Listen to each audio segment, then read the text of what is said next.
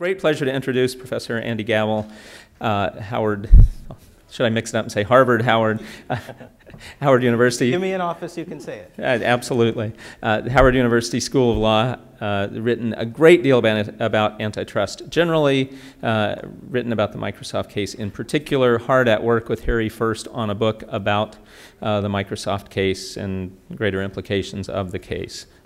Andy? Thanks very much, Phil. I'm delighted to be here, and I've really enjoyed the 2 days. Predictably, since the conference is about the Microsoft cases, we've been talking predominantly about the Microsoft cases.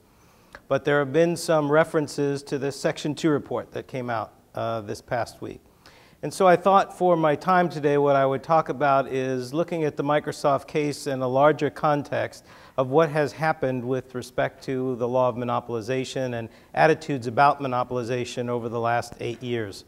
So I've called my talk Minding the Gap: How Microsoft Contributed to the DOJ's, it's a very long one, 8-year effort to reform Section 2 and amplify the gap between US and EU antitrust policies on dominant firms.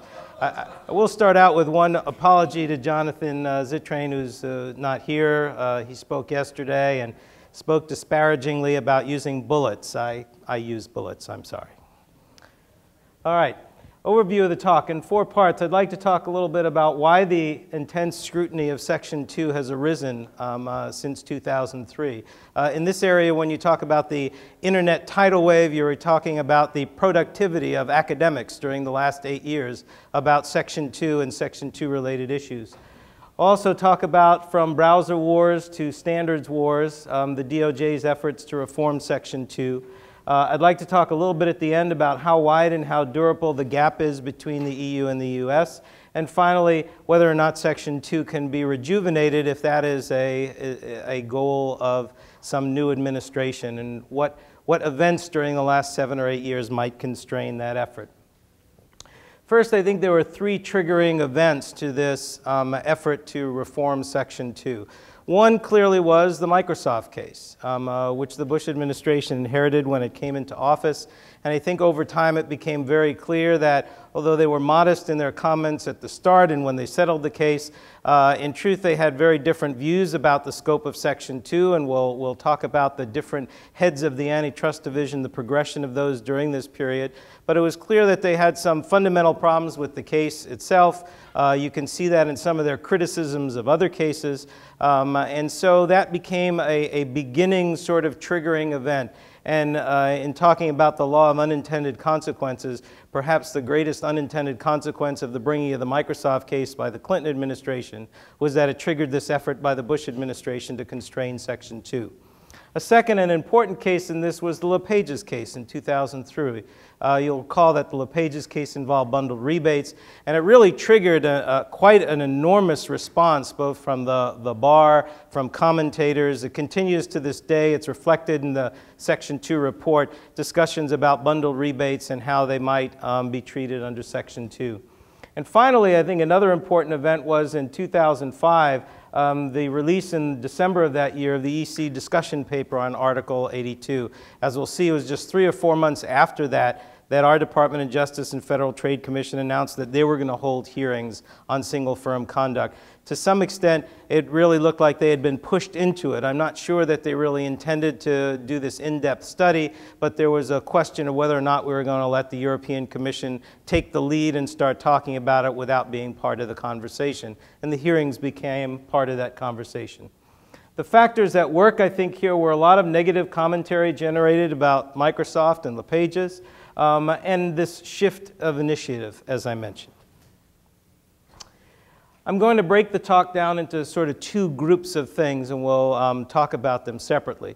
The first group are the Microsoft-specific activities, things from the settlement to the opposition to the decree, commentaries from the Department of Justice on events in Europe, the European Commission decision, the CFI decision, the Korea decision, sort of a running commentary, and we'll talk about how it was essentially 2 components to it: defending the US decree as full and fair and all that is needed, but also some fairly undiplomatic attacks on other enforcers and some unfairly diplomatic attacks at the states, or at least opposition.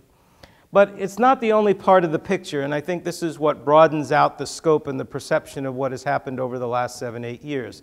We're going to look at the enforcement policies of the last 8 years, the amicus program, a range of speeches, and finally the DOJ Section 2 report. And I think at the end of the talk, if it's clear, I hope to get across that Microsoft and the DOJ Section 2 report of this week are two bookends, sort of a story being told, this being the end story before the end of this administration on where they think we ought to be going with Section 2. There's three major themes that I think occur in the DOJ's responses from the time of the settlement on to any effort to enforce the antitrust laws against Microsoft. The first was that the settlement, the first was that the settlement was tailored to a narrow scope. This is a theme that came up a little bit earlier, that the DC Circuit decision was narrow, and therefore the remedy should be tailored narrowly to the scope of that decision, and there was no basis for going any further.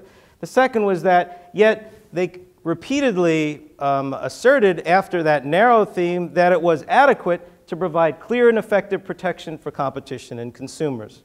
And finally, that anything more would benefit rivals, a consistent theme both of Microsoft and the Department of Justice during this time, and that it would not benefit consumers, and finally, that it would inhibit innovation.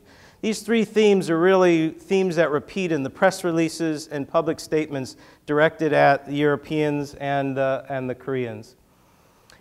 First sort of hint of this begins during the Tunney Act proceedings. I've listed this as a criticism of the States one, and it's only sort of indirectly that because this was out of the press release about the 30,000 comments.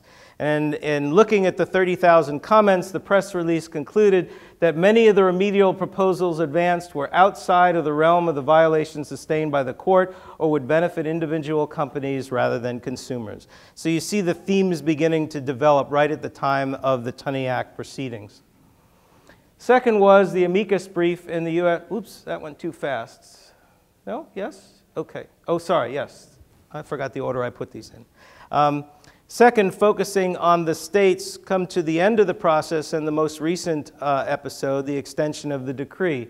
And again here, after this sort of surprise change of position that they were going to oppose the extension of the decree, the statement from the Department of Justice that as the final judgments have accomplished their goals. Well, ironically, that may have been true. We could debate what those goals were and how much they accomplished them. But I think this clearly turned out to be something of an embarrassing moment for the Department of Justice, opposing the extension of their own decree as an amicus in the companion decree, only to have the judge order that the decrees would be extended. Let's back up a little bit and start looking through some of the comments on the European Commission and the Korean cases. I'm not a diplomat by profession, but it seems quite extraordinary that this would be done through press releases on the days of decisions coming from sister agencies. And I think it's important to look at the larger picture of what's been happening in the world. I've had some interesting conversations at dinner last night and yesterday. It's the glass half empty, glass half full sort of problem. If you were to turn back the clock 25 years or so and look at competition policy in the world, it was really the realm of a small number of countries, fairly large and developed countries. And it's quite extraordinary today that you've got 100 countries talking about antitrust. And from the point of view of compliance of firms, that's a chaotic and scary world. On the other hand, from the point of view of the progress of the planet, it could be a very good sign of moving forward and finding a common language and finding a common set of principles that maybe in 50 years will bring us together on a common view of where it is that world commerce should go. So we're in a difficult period right now. And some of the agencies that are starting off, this isn't so much true of the European Commission, but it's certainly true, I think, of the Koreans. If anything, they need support from the United States when they make decisions. And if there are criticisms to be made, this is my editorializing, the criticisms ought to be made in appropriate and diplomatic ways. But public dress downs is not a way to encourage rule of law around the world on competition law issues. And it is not a productive way to really encourage even change in position, because once you've dressed down and embarrassed a fellow enforcer in another country, you've essentially made it impossible for them to change their position without creating even more diplomatic problems. So I think the reactions to the European Commission and the Koreans were uniquely, I don't know, self-serving in some peculiar way, serving some kind of U.S. political goals, or maybe just ill-advised, But the language is harsh and the formula is the same. In each of these statements you'll see, I have up here the press releases directed at the European Commission's decision, then the press release directed at the CFI decision, and the press release directed at the KFTC decision. Same formula. Defend the U.S. settlement as all that was needed, adequate to restore competition, and attack specific efforts. With these same things, it will interfere with innovation, it will be bad for consumers, and ultimately just wrong on the law.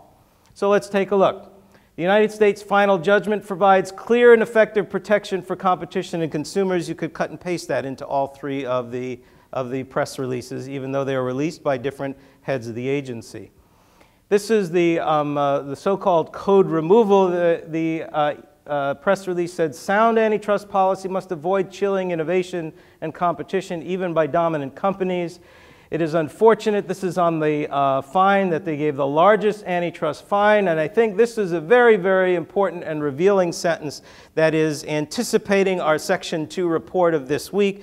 The view that, with respect to Section 2, the standards are the most ambiguous and controversial area of antitrust enforcement. This, too, became a theme throughout this period in many speeches by the heads of the Antitrust Division, and it's reflected in the Section 2 report. So there's clearly a view that starts developing in these press releases. No complaint about the disclosures that facilitate interoperability. That would have been a no-no. That's in the settlement agreement here as well. The DOJ press release in response to the CFI. We have, however, concern that the standard applied to unilateral conduct by the CFI will harm consumers, chilling innovation, discouraging competition, same themes. Because of the department's enforcement efforts, consumers have benefited from increased competition, and it goes on, middleware, web browsers, media players, instant messaging, making broad claims on behalf of the U.S. settlement. The Korean release in December of 2005, you see sort of the same language, cut and paste, same three themes. Korea's remedy ultimately will harm innovation and the consumers that benefit from it. Not really a good public message to send to another enforcement agency in another country, especially one that is really in the last few years sort of feeling its oats, having some government support and developing a serious enforcement program. And finally, sound antitrust policy must avoid chilling innovation and competition. The United States final judgments provide clear and effective protection for competition and consumers. Clear and effective, that must be why they needed to be extended. Let's take a look at some other strategies. I think one of the things I really wanted to try and accomplish, like I said, is to take the Microsoft-specific events and see them in the larger context of other things that were happening over the last 8 years. As I said, I don't think the Microsoft case was the only trigger to this effort to revisit Section 2. It was one of several developments that developed, I think, into a strategy and a policy. Well, during the Clinton years, there was an average of 1 to 2 Section 2 cases brought per year. And during the Bush administration, there is an inheritance of 3 of those cases: the American Airlines case, the Dentsply case, and the Microsoft case. The Microsoft case was the first to be decided that June after the new administration took office, and it was a relative victory. Dentsply, as we know, also a victory, and American Airlines was an eventual loss. And there were some interesting issues. If you get down to the detail of the briefing of the cases, there was some movement in the theories of the cases, especially in American Airlines, away from the post-Chicago non-price predation literature reliance and more towards a more traditional predatory pricing case. But at the end of the day, you had these 3 cases that carried over, and from that point on, no significant cases were filed under Section 2. I've collected here the statistics so you can see. These are from the Antitrust Division's own workload statistics. I'll explain the 2 numbers in a moment. What you have here are number of investigations and number of cases filed. And this covers 93 to 2000, basically the 8 years of the Clinton administration, and the 7 years that we have so far in the Bush administration. As you can see, the number of investigations goes up and down in both periods, although generally the trend is downward. And as I said, there's sort of 1 to 2 cases brought a year. There is some controversy within our little antitrust corner of the world about these statistics. The reason there's 2 numbers is if you look at the workload statistics that have been published at different points in times, the numbers are different. So there's been some looking back at to try and count cases that's been done. And it appears that this one Section 2 case down here is an outlier. It's not really a true Section 2 case. Now, it is certainly possible that in 7 or 8 years they just didn't see any cases that made sense to bring.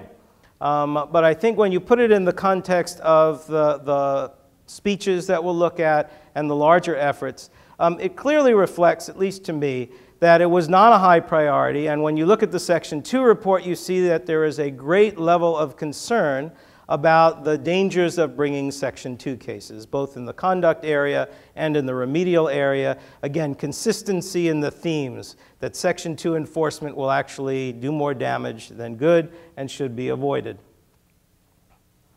The amicus program. Another way, and a more concrete way, and a more durable way that the last 8 years has affected Section 2 was through the amicus program, particularly in the Supreme Court. I wrote an article about this last fall looking at general Supreme Court antitrust activity over the last 30 years. And the trends at the Supreme Court are quite pronounced. A plaintiff hasn't won an antitrust case in the Supreme Court since 1992, and that was Hartford Fire, sort of a mixed plaintiff defense victory. Increasingly, the government has appeared as an amicus in those cases. The government itself hasn't been a party in one of those Supreme Court cases in quite some time, so its primary role has been as an amicus in every event during this administration on behalf of the defendants, and they've won every single one of those cases because a plaintiff hasn't won since 1992. The 2 most important ones here are Trinco and Weyerhaeuser. Linkline, as most of you probably know, is the case that is pending this term and involves so-called price squeeze claims. I'm not sure that Weyerhaeuser, although it's criticizable, is especially extraordinary in its holding. It is an extension of Brook Group. Brook Group becomes now something of a super precedent in the antitrust area. Its standard, the below-cost standard, a standard that is formidable and has to be addressed, and you see that in the debates over bundled rebates, that really needs to be considered in any kind of price-related behavior. But Trinco, I think, is the case that, in many ways, the body language of Trinco is quite threatening, not just to Section 2, but to antitrust enforcement generally. A lot of dicta in there about the little-known, small, quantifiable benefits of antitrust enforcement, and a lot of body language directed at the private right of action. I've included Twombly down here because although Twombly was a conspiracy case, again, Twombly is just dripping with anti-private right of action kind of language, concerns about federal judges being able to control discovery, ability of the parties to manage discovery costs. The implicit message is that we've over-incentivized private rights of action through treble damages, attorney's fees, costs of discovery. And again, looking at the case itself on its narrow facts, it's defensible. It wasn't crazy to say that a kind of broad sweeping 7-year conspiracy allegation would be enough to get you beyond it. But the combined body language and the implications for other cases is quite extraordinary. The last time I looked at this in the fall, there had already been in the thousands in terms of cases citing Twombly, and any idea that it might be limited to antitrust conspiracy is out the window. It's being cited and used in every kind of antitrust case. I've seen it in Section 2 cases. I've seen it invoking Brunswick and antitrust injury, demanding more particularized pleadings before you can get on to this expensive process of discovery. What are the main themes that you see in these amicus briefs, especially the Section 2 ones? Well, one is the major one that comes out in the Section 2 report is that the court ought to embrace narrow Section 2 standards. These cases are dangerous. Why are they dangerous? Fear of false positives has become sort of a mantra from the Antitrust Division and from many commentators. There is in the Section 2 report some recognition that false negatives can also be a problem, but clearly the view is that false positives are more costly, more difficult to undo, false negatives more likely to be undone on their own through market forces. The cause, vague standards and unreliable juries. The effect, loss of incentives to compete and innovate. A consequence, again, hold-up settlements due to over-incentivized private actions. Treble damages and attorney's fees, discovery costs, and even in cases like Twombly in the conspiracy context, a subliminal message that we'd much rather just leave this to public enforcement, which can be managed by the government. What makes this in part so complex, I think, to evaluate, and we'll talk about this in the final slide when we talk about what looking ahead for the future, is clearly the Supreme Court is on the same page with some of these main themes. And that means that it can't be easily dismissed. It can't just be viewed as a political issue of Democrats versus Republicans and who's in the White House. You have a long-term movement at the Supreme Court towards narrowing antitrust doctrine. It has now been going on for, in the bigger picture, close to 30 years. And there's no reason to think that this bad body language about private rights of action and antitrust enforcement generally is going to change anytime soon at the Supreme Court. And that has clearly trickled down to the lower courts. You see it in the struggles of the Antitrust Division and the Federal Trade Commission in the merger area. And I think that it creates a context in which any kind of notion of a revitalized enforcement effort really has to take into account the courts that these cases will be facing and the limits and constraints on the doctrine. And frankly, it also has to take into account the criticism of the old doctrine that has led to these changes. The idea that somehow there were some glory years back before 1977 is really outside the consensus view. Nobody is challenging cases like Sylvania and BMI. The conversation about where the differences of opinion has sort of worked itself over time into a more narrow channel. We're really arguing about some very refined questions now, but within those refined questions there are some pretty broadly different philosophical views about the role of government. I'll talk about that in a moment. DOJ leadership speeches, the next piece of this puzzle. I've listed a bunch of speeches. I went through all of them and took a look, and there are some more, there are other speeches that discuss Section 2, but these struck me as kind of the major statements about Section 2 policy, across going back to Hugh Pate. One of the most important, I think, early ones was the common law approach speech that he gave, which built on a very interesting article that Bill Baxter wrote back in the 80s using a similar title, a piece I really recommend. He talked about it in his benefits of global competition. These are, I didn't make up these titles, by the way. These are somewhere, I didn't put the full titles, but these are in the titles of the speeches. No, I didn't make up Cowboys and Gentlemen. Cowboys and Gentlemen, by the way, is a comparison of US and EU views on dominant firms. I'm not saying, I knew that was coming. I'm not saying which are we. This one is called the Second Bush Administration, The Gales Have Created Destruction, and I think these two last ones by Tom Barnett, especially the Tiger by the Tail speech that he gave this past summer, is very, very much reflected in the Section 2 report. And if you go through and you look at these speeches and you read them all in context, I don't think where the Section 2 report was going to come out is much of a surprise. The only surprise that we've seen is they were not able to get 3 federal trade commissioners to go along with the view. That's not really a surprise either. Anybody who's been sort of watching things carefully over the last 8 years, there have been differences between the agencies on shearing plow. The FTC didn't join every brief that was listed. They didn't join the Twombly brief, for example. There have clearly been instances where there's apparent divergence within our own 2 agencies on the view of where we should be going in the Section 2 area. In the Trinco briefing, there was some subtle changes to the tenor of the briefs from the cert stage to the merit stage that reflected some compromise between the 2 agencies. This is a quotation that I pulled out of Tom Barmett's speech because I wanted to introduce a broader theme here. And it really is something of a quintessential theme in American politics and American theory about government and the economy. Tom said it is in the nature, he's talking about remedies in the case of Section 2 violations. It is in the nature, he writes, of successful firms like tigers to pounce and devour and to deprive other hunters of their prey. If you wanted to make Section 2 look like it deals with people who aren't really dangerous, I don't know that the tiger was the best view, but I prefer to watch tigers and successful firms, even dominant firms, from a safe distance and without interfering with their natural activities, confident that any harm they visit on competitors will, in general, redound to society's benefit. Question I would raise for further discussion is whether or not this really is economic analysis or a statement of a deeper political and social philosophy. For fun, I went back and looked at Hans Thorelli's 1954 wonderful book on the history of the antitrust laws, and here's something that he had to say on page 1.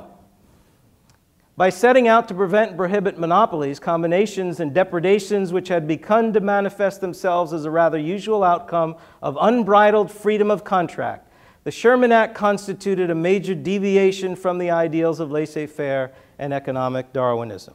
So for you, those of you who are political theory inclined, you remember the debates in the political theorists that precede even our Constitution about the notion of the state of nature and whether or not social contract is a response to the state of nature and whether or not the Sherman Act in the economic sphere was a response to laissez-faire and social Darwinism. I put that up just for some thought because I think it's important not only to look in the context of these little 8-year periods and debates about Democrats and Republicans. In some sense, these are quintessential American debates that have gone on for centuries, and they're not even just American debates. These are deeper debates in the political theory about the role of government, how the economy functions, and I think what we're seeing here is some of those debates being played out, and you see it in the Section 2 report. Last word, of course, is the Section 2 report. As I've said, I think it's the culmination of 7 years of efforts to reform and narrow Section 2. Many of the positions advocated in the briefs are in the speeches, and they're incorporated into the report. One criticism the FTC had was whether or not these court victories are exaggerated. Are they reading the cases, especially cases like Trinco, for all their worth, as opposed to what might be a more reasonable, narrow reading? That seemed to divide the two agencies on some of their positions. And we will be left to figure out the significance of the FTC dissents and where that leaves the DOJ report in terms of any durable impact and meaning.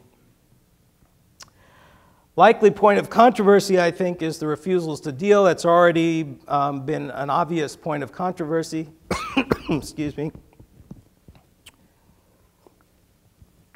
And I suspect, given that if you go back to the second part of the IP report that came out a couple of years ago, there's an issue in there about refusals to license. And in the refusal to license context, it's quite clear that the agencies could not really agree on which of the competing standards in our courts of appeals cases was the right standard, Kodak versus CSU Xerox, if you remember the debate. And they came out, I don't remember the exact language, I knew I should have put it on the slide because I'd forget, but it was the most mealy-mouthed kind of fudged thing that two agencies could imagine that they would say without really saying anything. And I suspect the DOJ at this point of the administration was not willing to do that, and they weren't willing to compromise further. They wanted to state their views and state them clearly and put them in a coherent framework, and so they went ahead and did that. And their view on refusals to deal is that antitrust liability for a mere unilateral, unconditional refusal to deal with rivals should not play a meaningful role in Section 2 enforcement. That's not quite what Trinco says. That's sort of sticking an amplifier in Trinco and trying to read it for all it's worth. And since we are here at Harvard, and I knew that we would be footsteps from Arita Hall, I thought it would be worth pointing out something about the Arita quotation that I have up on the board.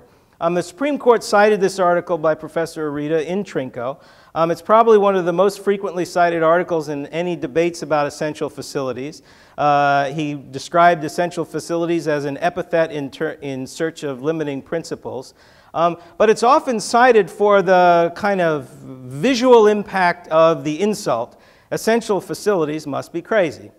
But lost in the reading of this relatively short and insightful piece about essential facilities is that he proposes what a standard would be.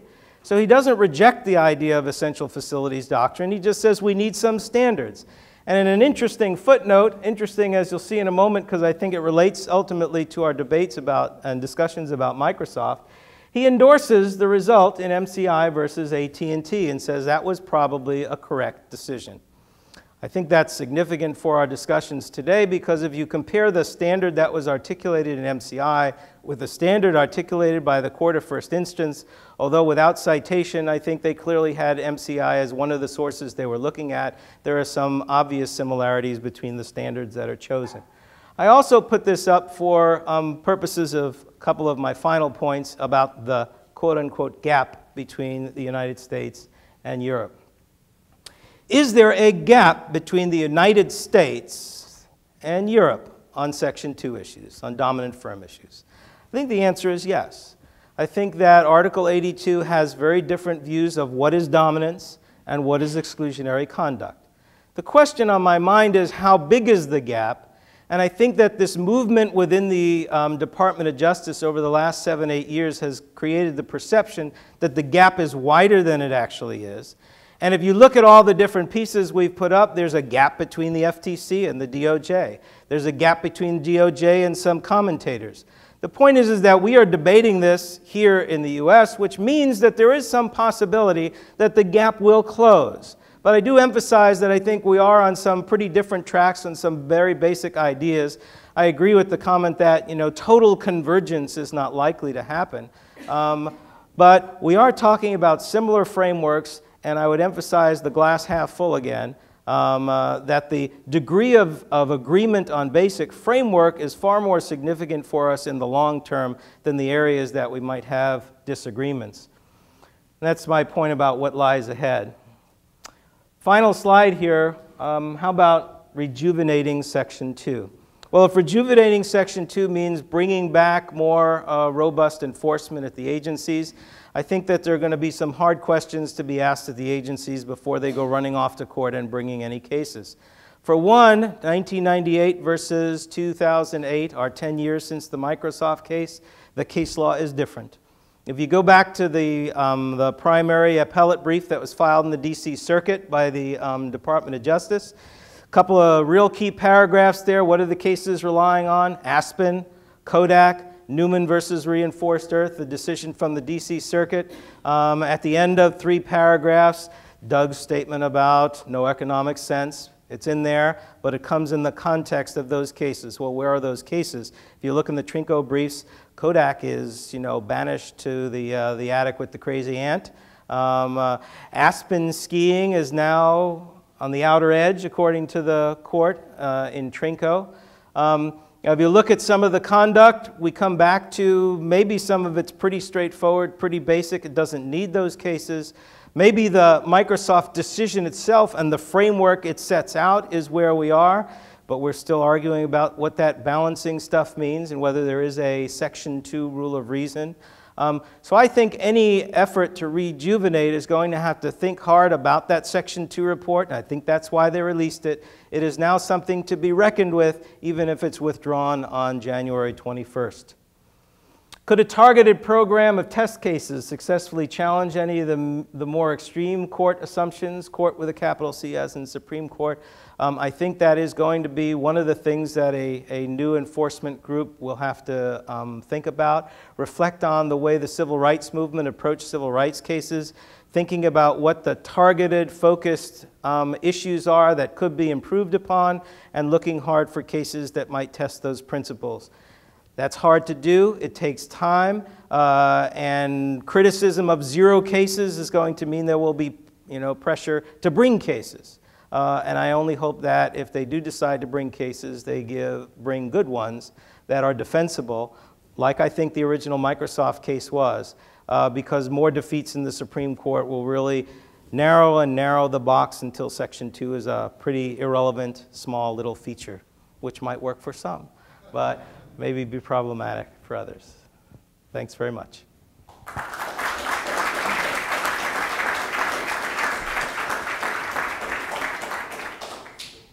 Sure, sure. Any questions? Yeah, Karen. I hope this won't be too wonky, but just going back to the Arita quote about essential facilities, one thing that always was in my mind, or I thought about during the trial, was the fact that a lot of people were saying that Microsoft, that it was a shame that the judges had overturned all of the cases from the 70s on essential facilities. And I'm wondering how you think it would have played out if the government had actually just really rolled the dice to the end and said, you know what? Microsoft is an essential facility. We think it's like the railroad to, to your desktop, and it ought to be regulated. Or is the bench just so against that kind of argument? I think they would have got reamed pretty good, is my immediate response. The question would have been, even looking back at that Arita piece, could you have framed this case in a way where the facts of the case met that frame? I don't know that they did. I think it would have been very hard to frame this case as an essential facilities case. And refusal to deal was not really part of the case here. It was part of the European case, and I think one of the interesting things in comparing the two cases is you can come up with a remedy of a duty to deal in cases that don't involve conduct of refusal to deal. That's one of the things we did here. I prefer, when I talk about refusal to deal, to really talk about when it is that we are willing to impose a duty to deal.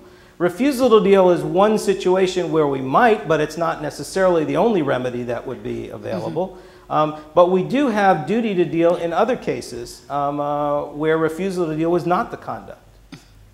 Yeah. Anyone else? Gosh, it's just like class. Oh, there is one. Oh, sorry. Go ahead, Bruce. Thanks. Yeah, you know, we talk about the difference between the U.S. and EU on antitrust policy, but it really can't exist in a vacuum. It branches out of a whole view of how to organize an economy. I mean, we have not had statutory change in the antitrust laws in the United States in a long time, and we've seen the pendulum swing back and forth. My favorite quote to counter the one about tigers pouncing is actually from Richard Hofstadter's essay, Whatever Happened to the Antitrust Movement, which came out in '66 or '67. And he has a line where he says something like, every businessman in America spends his time looking over one shoulder for antitrust enforcers from the Department of Justice to come and second guess his business decisions, which I think is probably not a good description of the current environment. In the U.S. So I guess, I mean, how can we talk? Doesn't there have to be a gap, as long as we've got a debate within the world about whether or not we should have a primarily free market economy with some sort of social safety net in place, or primarily paternalistic economy that allows free markets only to the extent that it doesn't interfere with social welfare? I'll answer the question with a brief story. I was at a small conference. It was one of these sort of dinners with invited guests, things talking about antitrust issues. And there was a representative from the Department of Justice. We're talking about Article 82. And they said that the problem was that the Europeans just don't understand. And we just haven't done a good enough job of explaining to them where it is that we are. And I asked him afterwards, why isn't it possible that they completely understand, they just disagree and think our standards are too lenient and too permissive, which I think they do. I don't think there's a challenge of understanding here. I think they look at cases like Trinco, and they look at cases coming out of I think they're looking at the Section 2 report as a challenge to their own discussion paper on Article 82 that essentially is a very extreme view of how small dominant firm enforcement could be. But I liken this to, civil procedure is my other love, and I liken this to the kind of question that goes to a jury. What kind of question goes to a jury? By definition, the question on which reasonable jurors could disagree. I think that one of the places we need to get as an enforcement community is to stop just dismissing, saying we're right and everyone else in the world is wrong. The beginning of a more meaningful discussion comes from recognizing that they may just have a different view. They have a different historical experience, for example, with dominant firms. We didn't have an IG Farben like Germany that twisted the government for profits from war. Oh, wait a minute. Yes, we do. Sorry, forgot that. But there really are some differences in regional experiences with dominant firms that would cause people to be a little bit more concerned about the power of corporate money. It's present in our culture. You can't watch a James Bond movie without there being some, corrupt corporation trying to destroy the world for profit. So it's present in our own culture. It's very much present in other cultures. Like I said, I prefer to see the glass half full. Do I agree with their standards as opposed to our standards? I think that we have gotten too extreme in our standards in terms of leniency. I think there are some ways in which they are endangering efficient business practices. But if you can't accept that there's conversation, if you just want to go teach them about economic analysis, I come back to my slide on Tom Barnett. I don't really view that as economic analysis. That's ideology, and I think they've figured that out too. But doesn't the economic analysis have to come from an ideology? I mean, what you're going to find, you can certainly analyze the numbers, but whether you find something as a harm to competition, doesn't that have to depend on your view of how the economy should be structured to begin with? Again, to use civil procedure, yes, but in civil procedure we think about burdens and presumptions. And I think what you're seeing is coming from a different position on burdens and presumptions. Let me give you one hard example from the Section 2 report, the disproportionality standard. Okay? A disproportionality standard means the tie goes to the defendant. So if you have a balancing test, whatever that means, and I don't think, I agree, I forget who said it earlier, we don't really use a balancing test. There's no reported cases where a judge or a jury says, well, there's $5 more anti-competitive effect than efficiency, so therefore we condemn. The way jurors and judges decide cases is on the strength of the evidence, and they either believe the anti-competitive story or they believe the efficiency story, but there's none of this sort of dollar-for-dollar trade-off. But assuming that the difference is a balancing test means that whoever is $1 ahead, that's where you come down. But a disproportionality test says the room for error there is too great. So we're going to require the plaintiff to prove that the anti-competitive effect is disproportional. You could very easily articulate the opposite standard and say if there's evidence of some anti-competitive effect, we're going to require the defendant to show that the efficiencies are disproportionate to the anti-competitive effect.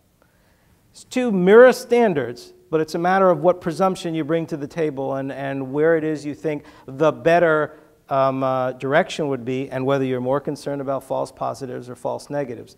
So yes, economic analysis and ideology are clearly, intertwined. But I think when you get to the point of trying to sell ideology as economic analysis, you're being disingenuous. Yeah, that. Two observations about it. My perception is that what separates us from You turn your mic on, Doug. from foreign jurisdictions, and maybe I'm agreeing with about 95% of what you're saying, is not a difference in economics. They read the same text. Their economists are as good as our economists. They understand the economics, and it's not. Therefore, it's not a difference of empirical judgment either about what it is that will make a market efficient or inefficient. It comes, I think, from differences in the political and legal culture.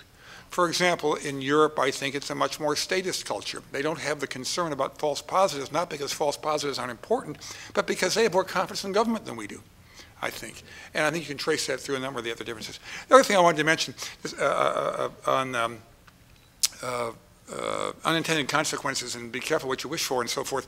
At least from my perspective, I didn't have any involvement in the international antitrust area until I went to the Justice Department in '96.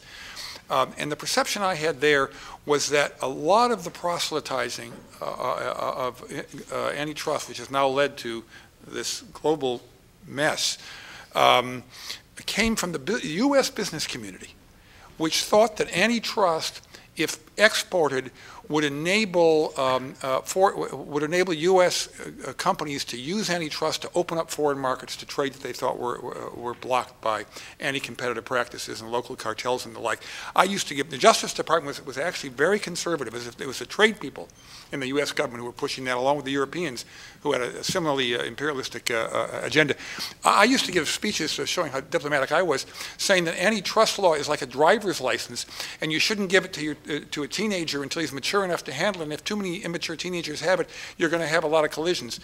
That was fairly close to where the Justice Department was then, but we lost that battle because of U.S. firms who didn't understand that they might be defendants someday. Why don't we go ahead and stop there, even though I'd love to go on. We have a lot more. Thank you very much. Thank you, Andy. It was great stuff.